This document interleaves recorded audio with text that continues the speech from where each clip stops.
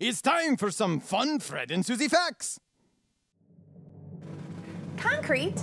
And you. Concrete is a versatile building material used to build bridges, homes, roads, dams, office buildings, and other large structures. Concrete is a composite material that is made with cement, water, and various sized stones called aggregate. When wet, the concrete can be poured into forms to make walls or pavement, or into molds that make blocks, columns, and other shapes.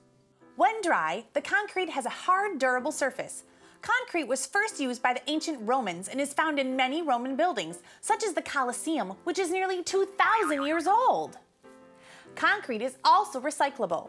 Old concrete is crushed into small pieces and can be used in the place of gravel, or it can be used as aggregate, mixed with cement and water to make new concrete. Friends of ours recently had a patio put in by professional concrete workers. Let's watch the process. Before the concrete can be mixed and poured, the space needs to be cleared of grass and loose dirt. Then the workers cover the ground with a bed of packed stone to support the concrete. The area must be graded so water doesn't pool on the surface when it rains. Next, the workers make forms to contain the concrete. These can be made from metal or strips of wood held into place with stakes. I love stakes. Unless it is reinforced, concrete can crack over time. Here the workmen lay down a metal mesh. They will pour the concrete over the mesh and it will be sealed inside once the concrete sets. With the forms, stones, and mesh in place, it's time for the concrete. Concrete is mixed at a concrete plant and loaded into a big truck with a tank on the back. The tank rotates as the truck drives from the plant to the construction site to keep the concrete mixed and prevent it from setting up too soon. Once the concrete truck arrives, the workmen transfer the concrete from the truck to the worksite and pour it into the forms. Other workers use special tools to push the wet concrete into place.